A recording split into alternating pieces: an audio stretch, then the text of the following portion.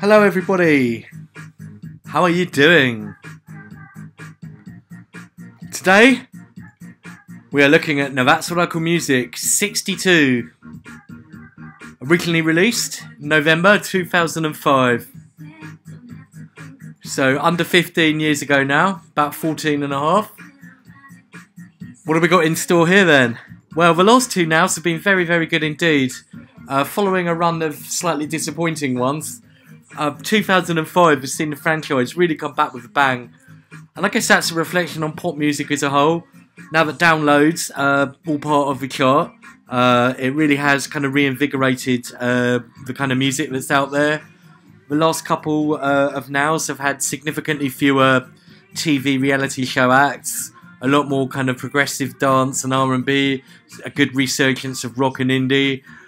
So let's see how this one fares. Will it be 3 out of 3 for 2005? Well, the early omens are good. Having had a look through the track listing, there's a fair amount. I like what I see. So let's crack straight on. Here's song 1. It's the Sugar Babes, and it's their best song for ages and ages. After a run of decidedly mediocre songs, here's an actual classic pop song. Got a good hook, good chorus, good melody. Interesting and novel production. So yeah, good to see the Sugar Babes actually doing something sweet, as it were. Still not their finest moment, that's still to come. We will come on to that very shortly. But that's a good way of starting this album. Push a button, the on button, so now we're live and kicking. Robbie and Tripping follows up. Robbie Williams, yet again, must be his 30th song on one of these, I would have thought. Including Take That, maybe even 40. Pretty good song. It kind of reminds you of The Police almost. He sounds a bit like Sting. It's got a kind of vaguely ska, kind of white ska feel. It's not ska at all. It's just kind of vaguely reminiscent of that. And yeah, he sounds a bit like Sting. So that's quite interesting. Now, Pussycat Dolls make their debut with Don't Ya featuring Busta Rhymes. They'd go on to have a fair few hits. And I think they're kind of quite exciting for this kind of music. They certainly had a bit of personality, and their songs are quite striking. So that's that one that goes, Don't You Wish Your Girlfriend Was Hot Like Me? Pussycat Dolls. Now, a song that's really, really reviled, and it makes all sorts of worst songs of all time lists. But it's another one that I can't quite fathom why it's so hated. It's up there with people like James Blunt and Coldplay, in people that I find okay, actually, to be honest. Yeah, I'm well aware that kind of public opinion is very anti it. In this case, it's Bad Day by Daniel Powter, which is commonly regarded as one of the worst songs of the 2000s. It's really not that bad, in my opinion. And if you think so, let me know why. As far as I can hear, it's got quite nice melody, quite nice vocals, good arrangement, good chord sequence. Yeah, you know, it could be a bit kind of saccharine maybe, but you know, he's not the first person to do one of those cheer up, might never happen kind of lyrics. So fair play. Now we follow that one up with a return for David Gray, who last made it on one of these with Babylon, and here he is with a song called The One I Love. No, it's not the R.E.M. song, that would be quite interesting, but it's a pretty good song actually. Yeah, I don't know if it was quite as big a hit as Babylon, but it's definitely kind of more credible, and it's nowhere near as reviled as stuff like Daniel Powter. So yeah, The One I Love, David Gray, followed up by Kelly Clarkson and Since You've Been Gone, another song with an old name, because there was an old Rainbow song called Since You've Been Gone, and unfortunately it's not that. It's okay, it's a bit kind of MOR, really, soft rock. If you can even call it rock. I'm sure ladies would like it, kind of empowered female stuff. I find it a bit meh, but I don't really hate it. It's not too bad. So that's Kelly Clarkson and Since You've Been Gone. Followed up by a weird one, Switch It On by Will Young. Now I reckon if it hadn't been for reality TV, okay, Will Young might not have made it as instantly and as big as he did, but I also think his reputation would be better. I don't think he'd be associated through being a reality TV star. And actually, when you break it down, his music wasn't that bad. And this song, apart from the drummer sounding like he's falling down the stairs, the beat is really kind of a... Yeah, that's what it sounds like. It's kind of like a drum kit falling down the stairs. It's even got some harmonica and stuff on it. So it's quite a worthy song, really. Switch it on. But as I say, I think Will Young is associated with reality TV. And if he'd done it the other way around and you know, sort of made it without that, I think he'd probably have a lot more credibility. So there's maybe a lesson there. Now, Girls Aloud, Biology. Yet again, it's kind of okay. It's maybe a bit above par for this sort of stuff. But it really doesn't break out the fact that it is very much a girl band. Very contrived in a way. Some guy in the studio puts it all together and just gets the girls to sing on it. If they did more than that, I owe them a big apology. If they were in there at the door, sitting at Logic doing the drum programming, fair play to them. But I get the impression someone else did all that. They just came in and sang for a bit and then went off. Could be wrong though.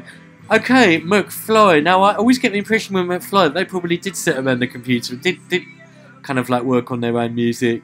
They're very, you know, they are kind of lumped in with the boy bands and stuff.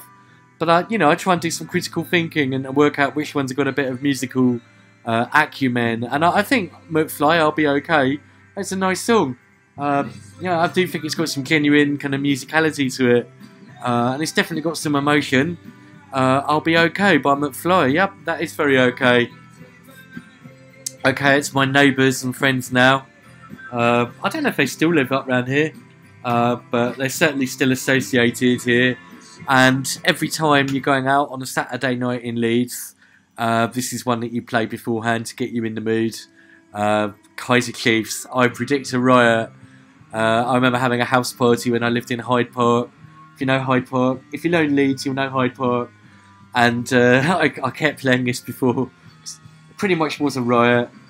We had people come and did graffiti on the walls. West Yorkshire Raves put a post on Facebook inviting everyone to our house. Someone linked a laptop. There was lots and lots of, let's say, drink and drugs. Not me, but, you know, people invited themselves, and it's Hyde Park in Leeds. There's not really a lot you can do about it, really. So, yeah, Slice of Life in Leeds. And the Kaiser Chiefs capture that sound, that kind of slightly manic, threatening and ominous sound quite well. But you get used to it after a while. You even grow to love it. So yeah, I Predict a Riot, great song. Personal anthem in a way, really. And followed up by the equally rocking Franz Ferdinand and Do You Want To, in their kind of, let's say, articulate, laddish kind of music. It's laddish, but it's got brains, and it's a little bit ironic as well. It's kind of well aware of what it is. Very, very good band, Franz Ferdinand. Definitely one of the best bands of the noughties. Okay, sorry to cut the Kaisers short, but it's another one I want to play. It's Katie Tunstall and Suddenly I See. This was probably her best song, I think. Maybe her biggest song. And, it, you know, I was just saying earlier about Girls Aloud not really doing a lot behind the scenes, probably. I'm sure Katie Tunstall did. I'm sure she was very, very in control of everything in terms of her music. She might not technically be the producer as such, but she certainly seems like someone who's got total creative and aesthetic control. This is a great song, really, really catchy. Good voice, good song, good lyrics, all the elements you need. And it sounds pretty unique, doesn't sound like anything else that was out at the time. So yeah, this is one of the classics of the noughties. Really, really good song. Good strong start so far, actually. Definitely 3 out of 3 at this point, anyway, for now 60, 61 and 62. The high standard continues with Tattoo and All About Us, and that, again, is possibly their very best song. That's got an absolutely massive chorus. It's really, really catchy and really big sound. Tattoo, All About Us, brilliant. I was reading, actually, I don't know if it's true or not, but apparently one of them got in a bit of a kerfuffle because of some comments they made about gay people, and then she apologised for it. You know, it's just a bit of gossip, really. It doesn't really impact on the music, but I think it maybe dented their popularity for a bit, especially because everyone thought they were lesbians. So maybe the lady protests too much, who knows. Anyway, I just thought I'd mention it because spreading gossip and malicious lies about people. No, I'm only joking. I don't want to be doing all that. It's a music review. Okay, Hilary Duff. Duff by name, slightly Duff by nature. Not too bad. It's a bit of an 80s relic. It's kind of 80s AOR, really, in a way. A bit soft. It's not too bad. I just... doesn't feel really brilliant, and it's definitely a poor man's Katie Tunstall. That's for sure. Okay, another quite quirky one for Rachel Stevens, who's very pleasantly surprised me with her solo stuff. It's kind of more techno glam stuff, and in a way it almost sounds like Suzi Quattro. Could have almost come from 1973 with slight kind of electronica edge, but it's more glam than electronica really, and it's pretty catchy actually. Did nothing, really did nothing. Very obscure her stuff. Maybe tainted again by the S Club 7 thing. You know, it's kind of a double-edged sword once you become associated with that stuff. But, you know, I do respect what she was trying to do with this album and this stuff. Trying to do something fairly decent, and I get that if no one else does. Nice one, Rachel. Okay, Liberty X, Song for Lovers. That's another one, a bit like Daniel Powter, but I'd say significantly worse. And the only reason it's not called out the way Daniel Powter is, it's nowhere near as famous. It's just a bit forced. Be happy, be happy, be happy. Cheer up, it might never happen. It's not too bad, but equally it's not too great. Friday Hill, Boy Bandy, Baby Goodbye, bit meh really. Does anyone know anything about Friday Hill? Does anyone listen to them? Now, talking of former boy bands, Simon Webb, and I'll get this one on because this was a good song. As I always said with Blue, they were significantly better than average, and Simon Webb put out a pretty good album, and Lay Your Hands is a good song. Yeah, nice, very classy. Good stuff indeed. I wonder if he's got webbed hands. Weird. Okay, now this is followed by the dire, execrable, is that a word? Execrable? Mariah Carey, shit, that's the word I mean. We Belong Together. I just don't like Mariah Carey, and I never will. She might have had one vaguely good song in the 90s, the Christmas one, but, you know, it's not December, so we don't need to hear that. No, I just don't like Mariah Carey. I think she's soulless, she's prima donna, she's just... It's music for people who don't like music, is how I'd describe it. Okay, Elton and Electricity, he's back. It really kind of sounds like a knockoff of Don't Let the Sun Go Down on Me. It's kind of the big Elton ballad, and I think it was in Billy Elliot, but it's, you know, he's done so many classic ballads. He's done at least 20 classic ballads. I don't think this is in his top 20, but it's okay. It's still better than Mariah Carey, so that's alright. Okay, it's another time for another Katie now, and this is a song about bicycles. Guess how many? 9 million bicycles in Beijing. I tell you what, there's a lot of bicycles around here at the moment. It might be lockdown, but every mother's son's going out in their lycra shorts and their stupid clothes, riding bikes at the moment. It's getting quite stupid, really. You just want to knock them off the road. Don't write in if you're a cyclist. But, you know, you don't have to wear stupid clothes to ride a bicycle, let's be honest. You don't need to wear lycra, especially if you're some aging, fat guy. She's got a lovely voice. I'd rather see her riding a bike. Is it true? Are there 9 million bicycles in Beijing? How many are there in Wuhan? That's more interesting, maybe. So, yeah, but I love the song. I'm joking aside. What's this got in common with Wombles then? There's a good question. I believe, I could be wrong, I'm just going to check before I make a fool of myself. Mike Batt is the answer to that. The guy who did all the Wombles music, Remember You're a Womble and stuff, he was the brainchild behind this. So there we go. Yeah, interesting. Maybe you should ride a bike round Wimbledon Common, try and mash up. Alright, okay. This song is followed by Westlife, You Raise Me Up. Meh. It's okay, but it's a bit granny-ish. Right, Gorillaz are back with Dare. They're really having a good time here. It's a good few years since they founded, but they're really doing well. fully taking advantage of the downloads, and there it's kind of a bit housey, a bit like slowed down house, quite arty, a bit Sister Sisters-y as well. Right, now a real controversial one now. Gwen Stefani, Holla Back Girl. Is it good or is it shit? A lot of people say this is one of the worst songs of the 2000s, and I totally get that. I think Timbaland produced it, but it's got some really cheesy MIDI horns on it that I thought had died a natural in 1992. And it's kind of the antithesis to this, really. Whereas this 9 Million Bicycles is all very smooth and mature and no real rough edges. That's not to say it's bad, it's gorgeous. But Gwen Stefani does it the other way around, very brash, should I say. Just kind of like, she's a 35-year-old woman acting like she's at school, going on about the teachers and stuff. And all that B is for bananas. I kind of like it, even though it is utterly ridiculous. I think it's just fun, really. Like I said with Rich Girl, I think she's just having a laugh. And I think she's just really just making fun music.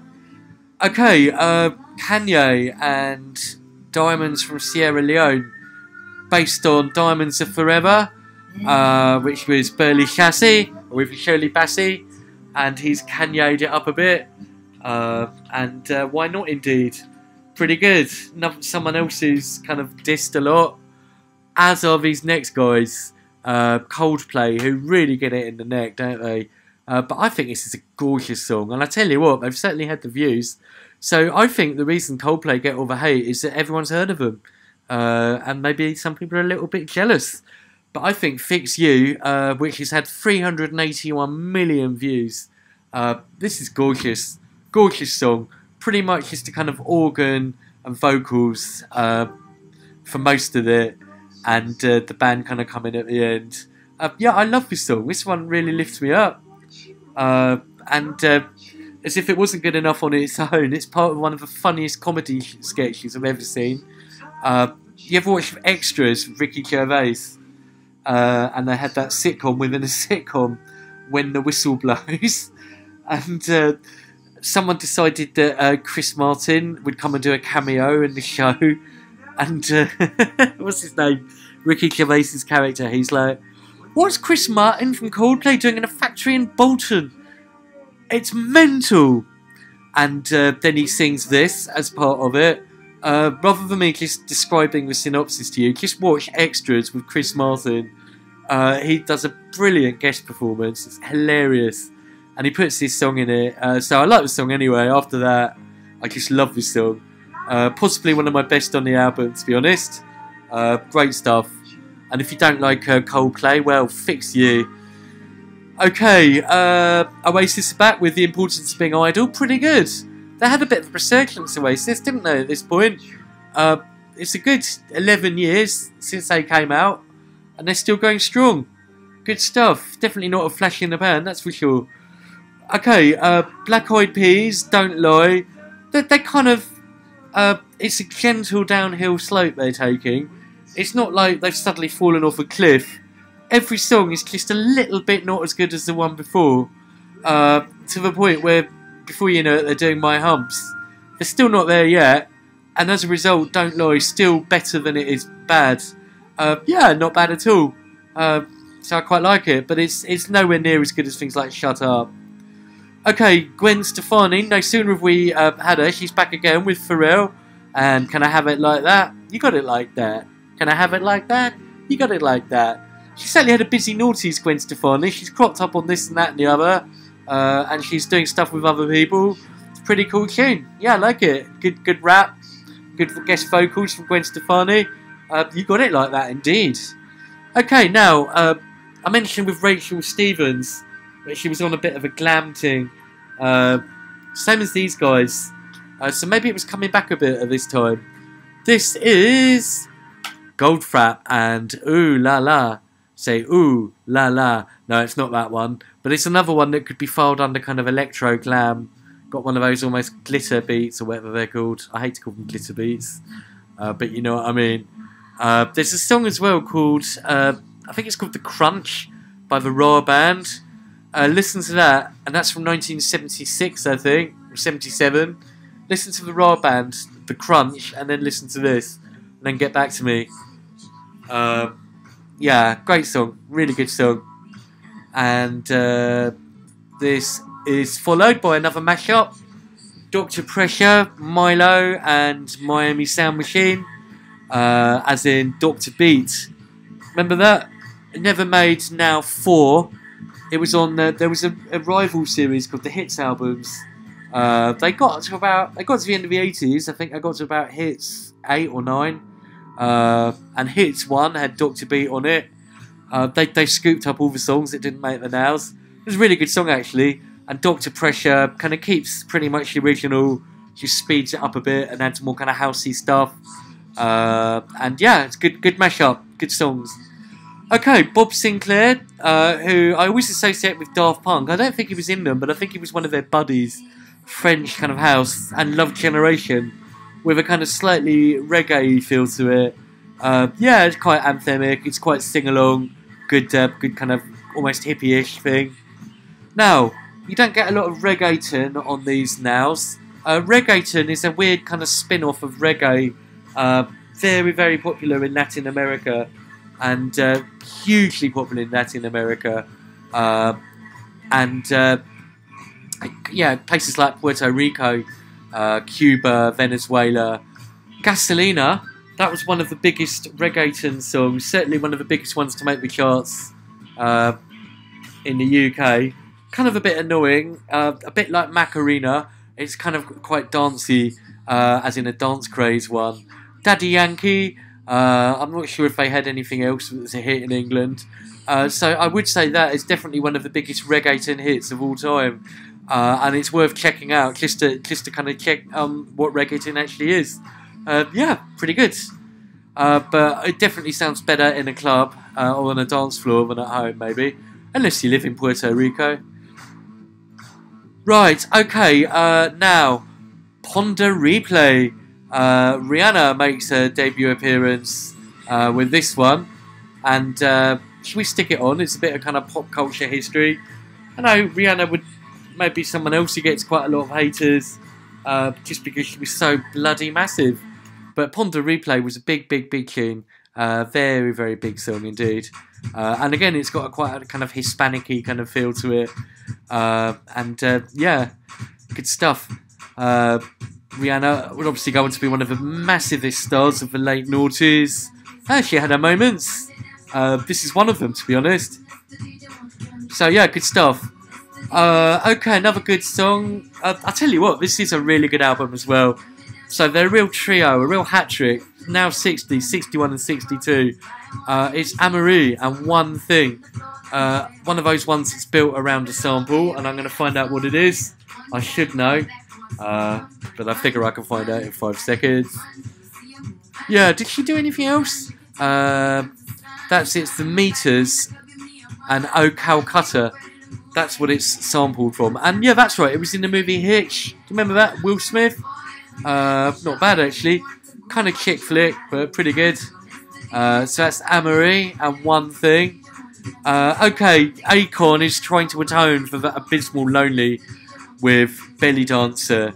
And yeah, not bad actually. Way better than Lonely. So yeah, I quite like that one. Belly Dancer. Okay, now Matterfix and Big City Life. Compared to the one that immediately follows it, which I'm going to play, it's like a kind of poor man's copy, a cheap kind of imitation. The one that follows it is absolutely the real McCoy.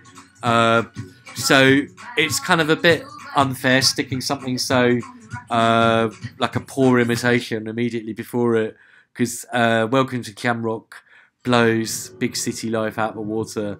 It's Damian and Damian Marley. Welcome to Jamrock. Yeah, this is now maybe overtaking Coldplay as my favourite song on the album. 156 million views.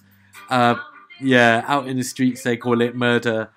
And yeah, this is the most proper reggae we've had on one of these for about 10 years, it seems. Just brilliant. He's kept the kind of classic Bob Marley family sound, if you like, but he's modernised it, and it's got a kind of social conscience to the lyrics. Loads of people still listening to this. It's an all-time classic, really. Jamaica, Jamaica, just brilliant. Great bass line, great production, and great vocal performance. So yeah, welcome to Jamrock. Okay, Depeche Mode are back. Rather incongruous, following up Damian Marley with Depeche Mode. But it's not a bad song. It's their first song for absolutely ages. I think the last time they made a Now was like Now 25 or something, or Now 24, way back in 93. So a good 10 years, 11 years ago. Precious, it sounds a bit like Enjoy the Silence, really, melodically at least. But I love that, and I'm quite a big fan of Precious. Yeah, it's a good comeback. Talking of 80s bands, U2 and City of Blinding Lights. Was this the one that was lumped onto your iPod, whether you wanted it or not? Which probably tainted it a bit, because if people had just been given the chance to come across it, they might have quite liked it. It's quite an anthemic song. But yeah, I think it was just kind of forced on people and that put them off. But it's a good song. Now another good one, and I'm going to play this one, I think, to play us out. It's the Magic Numbers, who are on the last now. And here they are back again with Love Me Like You. This is more kind of retro rock, really. Like almost like garage rock. But it's a great, great song. Really, really good song. I tell you what, this has been a good Now. A very, very good Now. And it's all across the genres. They've had good stuff from everywhere, really. This is followed by Texas and Getaway. It's a return to form. Maybe not one of their most famous songs, but at least there's no attempt to do hip-hop on it. At least they're just doing what they do.